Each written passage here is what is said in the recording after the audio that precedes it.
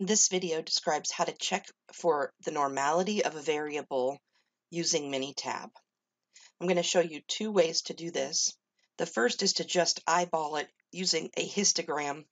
This is not a foolproof method, but it gives us an idea of the shape of the distribution. And then I'll show you a normality test in Minitab, which will give us a better idea. We want to test for normality to ensure the reliability of our hypothesis tests. Of course, if our sample size is quite large, we know the central limit theorem tells us that our sampling distribution will be approximately normal.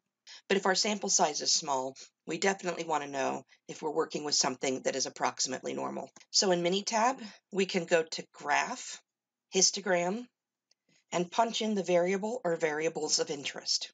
I've got a couple variables here that we're going to play around with. One is the socialization method, and the other is the burnout index. So when you're in Minitab, you only need to double-click on your variable or variables that you want to graph, and they'll bump into the graph variables box. So I'm going to go ahead and generate a graph for both socialization method and burnout index. We can actually do that all at once. We can bump both variables in and then just hit OK. When we hit OK, both graphs will generate. Here is the histogram of the socialization method. As you look at this graph, it clearly does not look normally distributed, so I would be fairly sure that this variable is not normal. However, we'll run the normality check on it anyway, just so I can show you what that looks like. The second graph we generated was the burnout index. Based on this histogram, the burnout index has a better chance of appearing approximately normal. Now, this graph is not very telling, but we do have a number of bars there that just show a single observation. So we're going to run the normality test just to be sure. In Minitab, to run the normality test, you go to Stat, Basic Statistics, Normality Test. We'll have to do this one at a time for each individual variable. There's no setting that allows us to do this for both variables at once. This is what the normality test dialog box looks like. You pick which variable you want to do the normality test for, double-click it into the variable box where the cursor is, and you hit OK.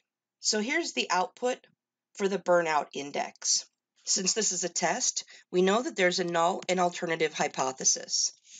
The null hypothesis is that the distribution is normal. The alternative, in other words, if we're able to reject the null hypothesis, we would say the distribution is not normal.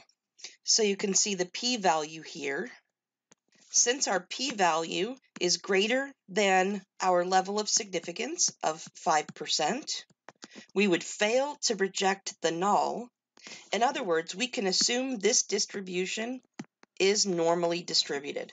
We do not have enough information to say otherwise. But what about that picture for the socialization measure? Its histogram certainly did not look normally distributed. Notice its p-value. The p-value is very, very small. The output tells you that the p-value is lower than 0.005. So that certainly is less than our 0.05, our level of significance. So we can reject the null.